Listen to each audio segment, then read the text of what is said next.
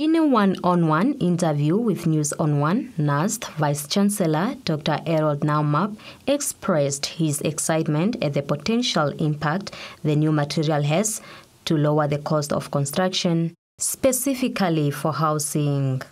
Now, what would be done first thing, now that because the patent has only been protected in November last year, the first thing that would happen is that those who want to produce the material would have to start with pilot scaling to look at cost and other elements that they want to focus on, so that there is also profitability on the part of the people who want to use this material. But our focus is to ensure that the overall cost is lower than one would have used cement as the basis, and we are confident that based on the scaling that this material can bring down the cost of construction quite significantly and help many Namibians to get on the housing market. He shared insight into the invention. Now, cement is also a binder.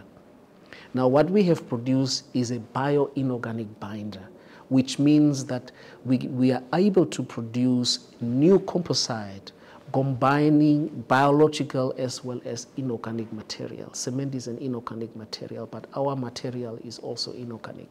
So we have a new binder. So the invention is a new binder. Dr. Naomab added that the material offers an alternative to cement.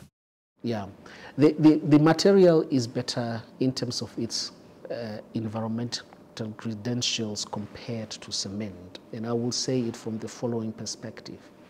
The bio-inorganic binder is produced from sustainable raw materials that are available in abundance in Namibia. If you look at the biological component that forms part of the binder, this is material that is regenerated. It's plant material that you can grow. The raw materials from manufacturing are derived from Namibia and have met European Union importation and construction standards.